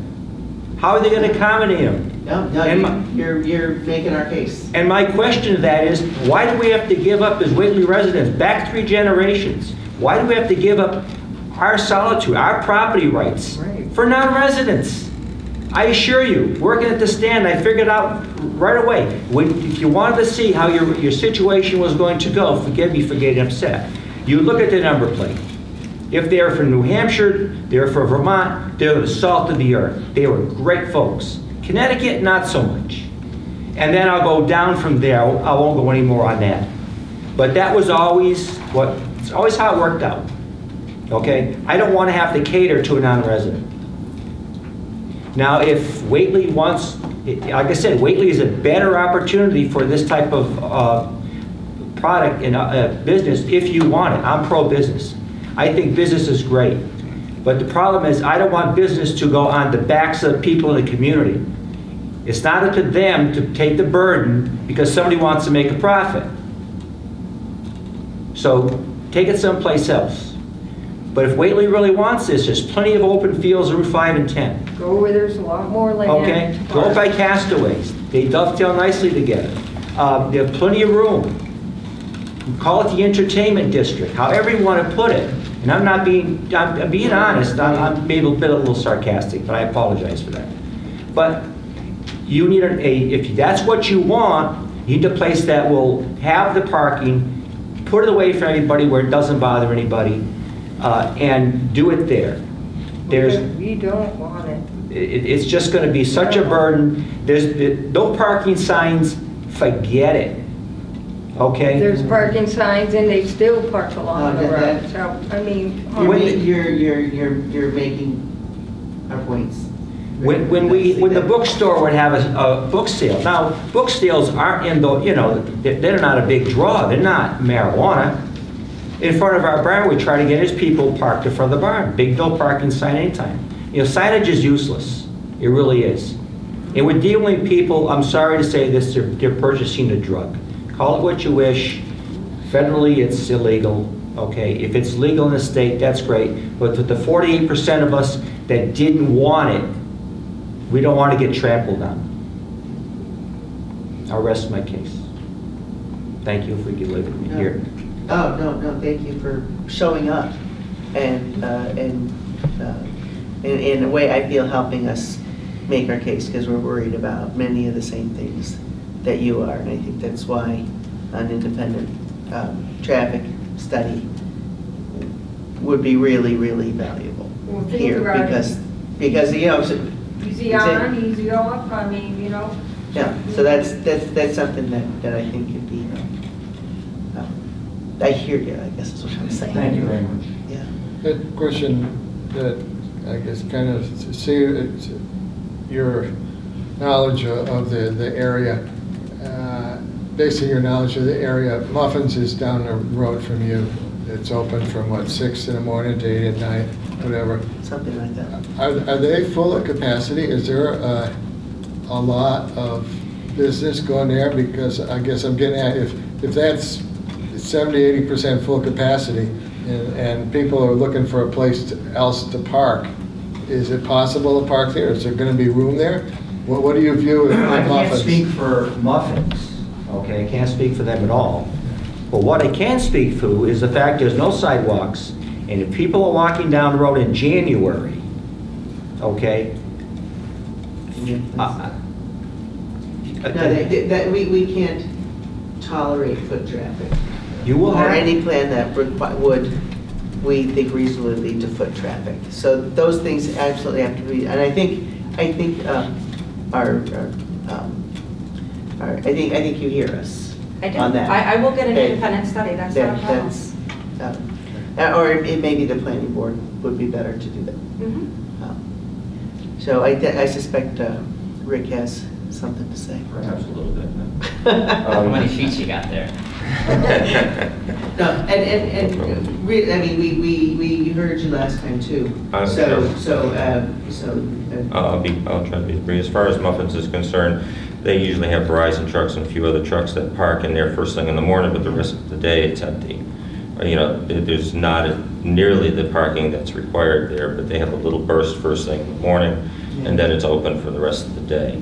And so if there were any overflow parking that landed there, they would have ample space to put themselves. The other concern that I have is as it gets darker, particularly in the winter, you have a bad corner with light and oncoming traffic. Anybody coming through, if it happens to be a rainy night and somebody's coming through during their business hours, it becomes a huge issue with can you see somebody who's walking on the side of the road in the first place? So does it become incumbent to put in lighting? How much does that lighting impair on the adjoining residential property and the character of the neighborhood? I mean, we have more residential homes there than we have commercial businesses. The concern I have as far as this print is concerned is you don't have distances. Was this done by a... It was just done today as it was just something, if we want to move forward with that, we have to go through the zoning board of appeals and show that. Right. That was just a way to show like another alternative tonight, for tonight's purpose. Sure, no, I can appreciate that, but I would like to know in the future if you had a surveyor come through and give you these distances. And because I don't see any distances written on here, and I don't see a survey stamp anywhere on here, so I'm trying to understand what your distance. Okay, so my concern with this plan, the secondary parking area, is I'm probably 35 feet from the corner of that bedroom to this property line, to this proposed site, and I want to know exactly what your plan is, because if it's truly offset by what 11.5 or maybe 8 degrees or something, I would like to know specifically where your planned line would be, because that really matters to the value of the property and the usability. Because and then your hours, the lighting associated with that, the traffic noise, the trees aren't going to cover that. I'm sorry, because if it's too close, there's no place to put snow. The trees are going to get ruined. They're not going to be a sufficient shield. And so for us, it's extraordinarily important to know that location, that you put a parking lot right there, you're going to be so close to that property that it's going to devalue that property exclusively. Right now, you have a nice grass lot, and it provides a pleasing view of the property, and has for the last 80 years. And now you're going to change that so drastically that it's going to affect us disproportionately in an extraordinary way. And I'm very concerned about that. You also have 2 curb cuts, which I'm concerned about, and especially this one very close to our driveway, And how are you going to manage the fact that people are going to think they could drive down my driveway for parking in the back? Because that is a problem. Right, It no, has we been. talked about that last time, and we'll address that for the zoning board But of how appeals will as well, that be too. addressed effectively so it doesn't incumbent me as a... As best as we can as business owners. I mean, that's As- all I can say. If people were to pull in there, we're going to be diverting them away. I mean, we'll do the best that we can. So how do you manage the traffic, the human traffic and the vehicle traffic with your hours of operation with the proximity of a residential home with bedrooms on a Sunday morning, on a Saturday night? Trying to do the best that we can, The given best our that you can doesn't statistics. solve residential neighbors' property or problems. You create a problem by being there. And your answer by saying the best we can doesn't solve that problem effectively. That doesn't allow me an expected outcome. The best we can has vague limits by far. And I want specifics personally The as a civil rebutter. engineer and the architect can better speak to I'd like to those know type of where things. he is expecting my house, what the distance is between the property lines and this angle, and, you know, I would need to know a whole lot more before I felt anywhere close to comfortable with this possibility. Well, we're not getting approved. We're going to move to the I zoning understand. board of appeals, and you can come to that meeting, and all my team will be there. Okay. Can I make just one quick comment? Sure. Netta, based in Northampton has 65 police officers. They have, an ambulance service. They have 2, fire stations. They even have a hospital, and they have all the associated services to go along with everything in Northampton. If you took that model and moved it to Whately, how would Whately deal with that? Well, we have 2 full-time police officers, and you have 3 fire stations? I'm joking. Okay, but how would Whately deal with that? There has to be support services, okay? That's my question, I guess. Are they prepared to do that? Oh, I think the police officers she's Yeah, talking about are hired by them as police details. So Right. that Right. does not come out of our full-time police. But yes, our police chief is talking with us about the way his job is changing with the new industries moving in, or attempting to move in at this point. But no, you're right. It does affect our police department. And one of the points about the host community agreement is to get some compensation to the town for the costs that we will incur because of the presence of these new industries. Correct. And police and emergency services included in there. So that's set by the state at 3%.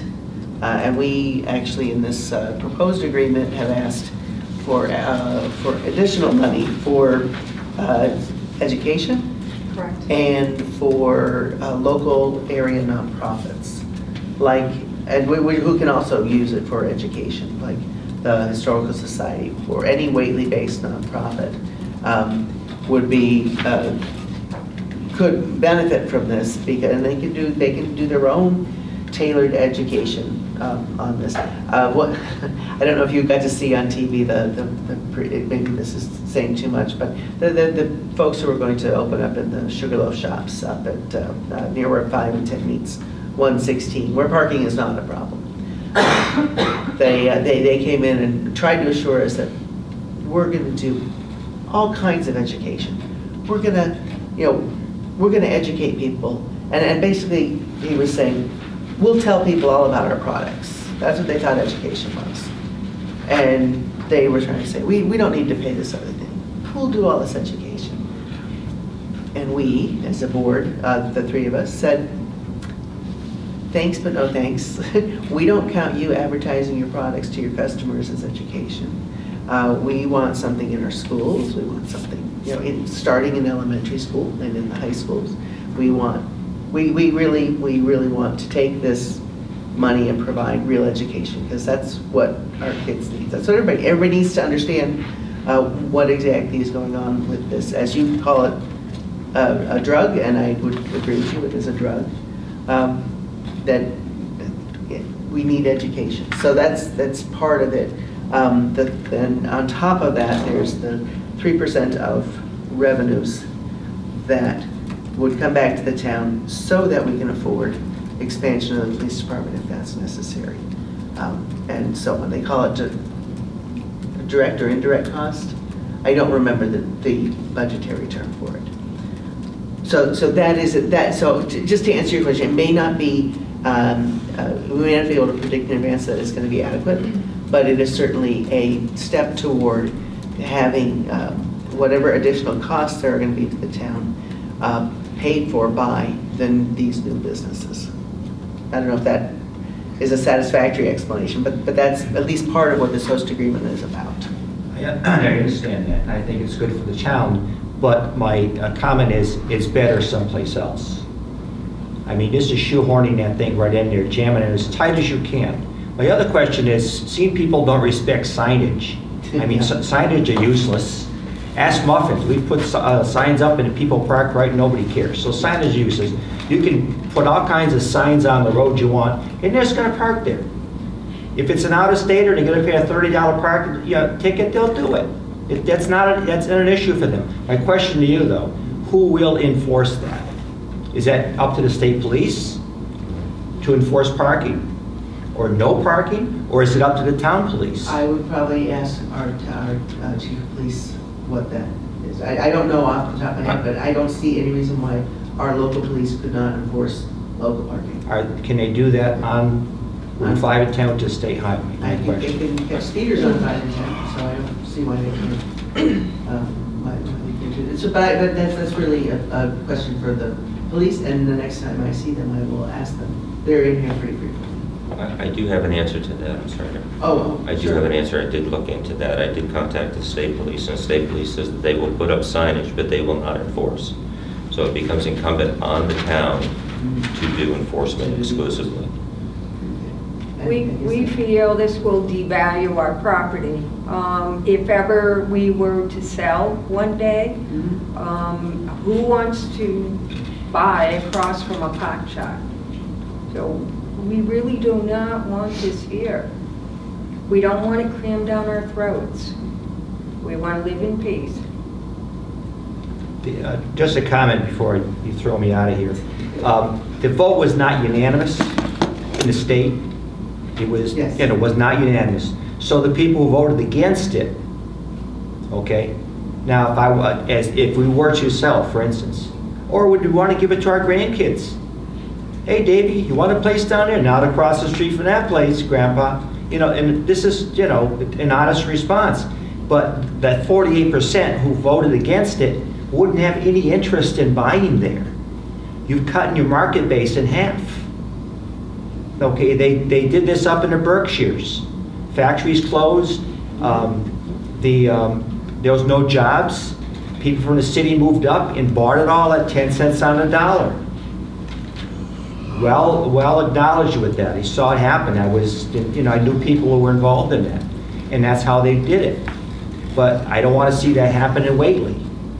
We have a lot of history here. I want to preserve it. We keep our property really nice. There's not a log or a stick out of place. We're proud of it. We want to see. If I had a nickel for every empty beer bottle or a shot container, or a penny for every cigarette, I'd be a millionaire. Because everything goes out the window. I hear you. And this will certainly aggravate that. It will certainly. We'll be our own cleanup company.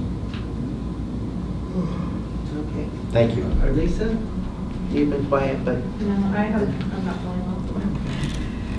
I guess I'd like to see more on the map. I know, Brian, if we got anything more detail to this, but a map of the area. This is a map of what's being proposed. It has nothing, doesn't show anything of the neighborhood.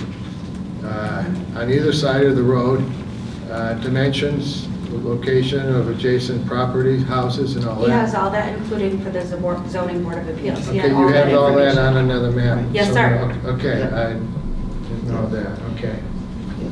So are we ready to let this go to the next board? Okay. I think that's probably. So we don't need to set a date or anything until We don't, after- no, we don't need after we to hear set a from- date. They'll, I'm sure they'll have more than one meeting regarding this. Okay. Okay. You, sir, do you have anything to add? Yes. My name's Joe Widner. I live right on the border of Whately and Hatfield. I live right next to One State Road. So, I can see I have the zoning map, the okay. assessor's map. So, you know, they have the landscape business right next to me, and that people constantly are pulling into that parking lot to turn around. You know, so it's a big concern. You know, with more cars there, you know, they're going to be turning in and out, and that's just creating just another dangerous situation, truthfully.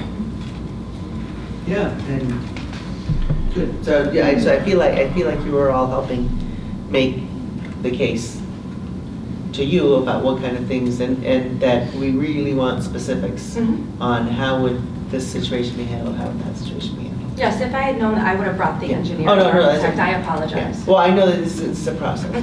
It's a process, and probably much of that is also appropriate for the ZBA and Correct. planning board. And I'll have to make sure that I keep my eye on their calendar as well. I just have a question for you. Sure. Is the electrician going to be moving out of there? Yes, eventually, yes. Steve? Yeah, okay. So those parking spots would be available to Yes. you at that point? He has plans to build another facility somewhere, I just don't know where. Somewhere in Whately, I assume. He said he had land somewhere else. I don't know. What is your plan with the rest of the building? What is the plan? I'd like to keep the rest of the building, if so, like move it into maybe some offices in the back area or something, create a little bit more space. Would you ever have an interest in growing there?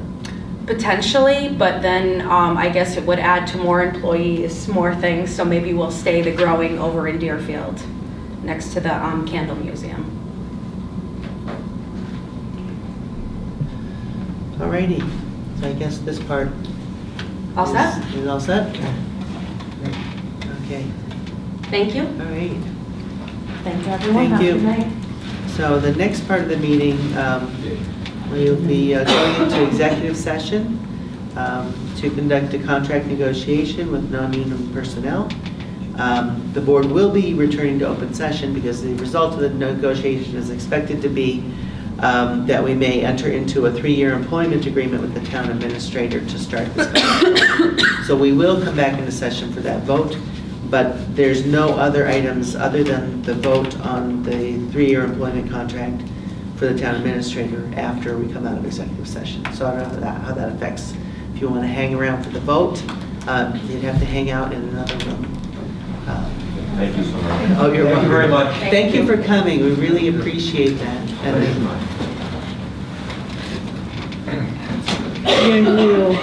Roll call vote? Yeah, so we need a roll call vote for that. So, did I say the words close enough? I think so. Okay, so vote to go into executive session. Fred? Yes. Myself? Yes. So we are now to executive session. The last item on our agenda, and that is the vote to, I'm going to get the right words here. Vote to, there we go. Vote to enter into a 3-year employment agreement with the town administrator, but beginning on July 1st, 2019. I'll make the motion that we enter this 3-year employment agreement that we negotiated. A second? Those in favor? Aye. Aye. Okay. So are there any other items not anticipated within 48 hours? Another poll hearing? I hope not. Our next meeting? Our next meeting is May 7th. So after that, do we 4 need o'clock. we need to decide other meetings? Yeah, let's just talk about that very briefly. Yeah. Okay. Based on the doodle poll that Amy had sent out, the only time we can get 2 board members together would be our regular meeting date, the 29th. Yeah. That's yourself and Fred. May 29th, Yeah. Okay. And I talked to Jonathan about that today, and he seemed okay with that. Okay. So my And recommendation would be that's- to keep that. Yeah, keep that and keep it at 6 o'clock, which is our usual time for just for people's sanity, right? Yeah. Okay, all right. Although, I was like earlier meetings, but that's okay. Yeah, at that time of year, I can actually do earlier meetings. I don't have a problem with that. So if we really wanted to move it earlier for like the summer season, I would be amenable to that. But maybe that's something that we should have kind of all three of us here to talk about that. We will have all three of us on the 7th. It's Jonathan on 7th. So maybe let's put that on the agenda for the 7th to talk about if we want to make summer meetings a little bit earlier, if that works for other people's schedules. So I entertain a motion to adjourn. And will we all be there for the annual meeting? Annual town meeting? Yes. Yeah, I'm going to be there. Jonathan will be there as well? Yeah. I haven't heard otherwise, so Okay. I assume so. And again, that's April 30th. Yeah. And sometimes we 7 p.m. have a little special time meeting before that to take care of one thing or another, but then I've not heard of anything, so not this time. Okay. April Good. 30th, April 7 30th. p.m. April 30th, be there, be square. Okay. Town Hall. Town Hall, 7 p.m. It's where the Motion. cool kids are hanging out on Tuesday nights in April. Okay. Okay, so Motion thanks, to we're done. adjourn. Second, and done. All right.